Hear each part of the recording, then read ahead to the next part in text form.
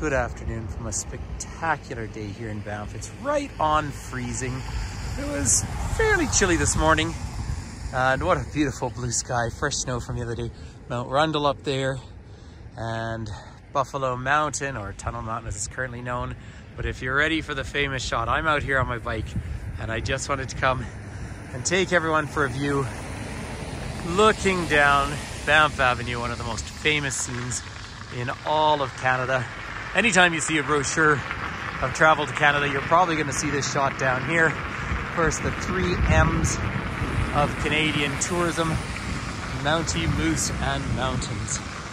But here we are in our little town, which is still reasonably busy. People have just come back from the ski hills. But that is beautiful Cascade Mountain, and in front of it, Stony Lookout Mountain. So come up to the 4-way stop here. I am on my electric fat bike, which is really how I get around town 90% of the time. But in the summer, it appears in the coming year, this main street here, Banff Avenue, will be pedestrianized again. That is being somewhat debated at the moment.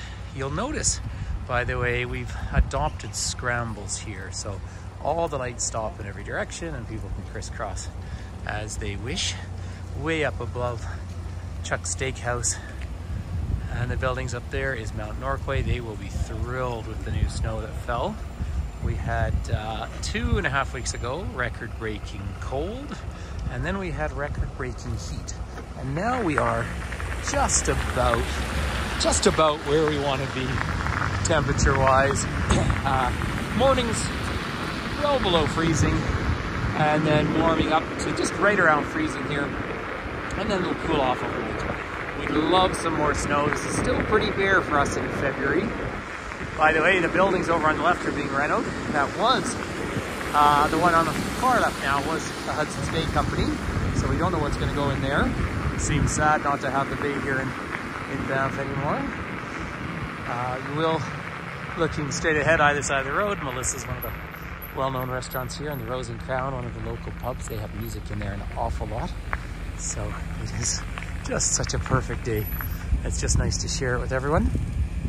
Now the town square is up on the right. There were beautiful snow carvings, but they came down because of the warm weather earlier than they should have. So come back next January and we'll probably have a more sustainable winter festival. But these are the 2 main blocks that, say, through the summer since the pandemic have been pedestrianized now. I do recommend cycling around Banff as much as possible. It's a lovely thing to do, and remember, pedestrians almost always have the right of way. In fact, get a nice little view of my shadow down there, and my my big spiked tires make all the difference for getting around town here.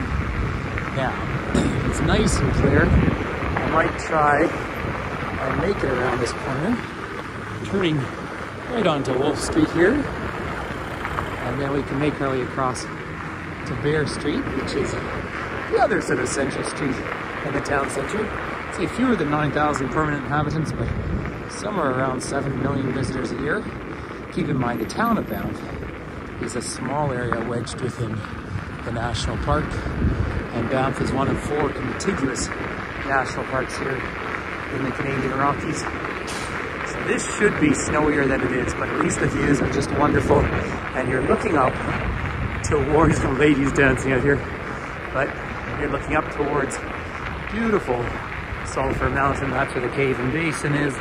That's what started the whole national park back when they protected the hot springs in 1885.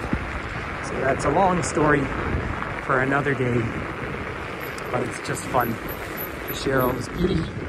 There's the magpie and stump there, and this is the way you go all the way up if you're heading up to the Banff Centre, kind of our mountain university, or to go up and hike up Buffalo Mountain or Tunnel Mountain there.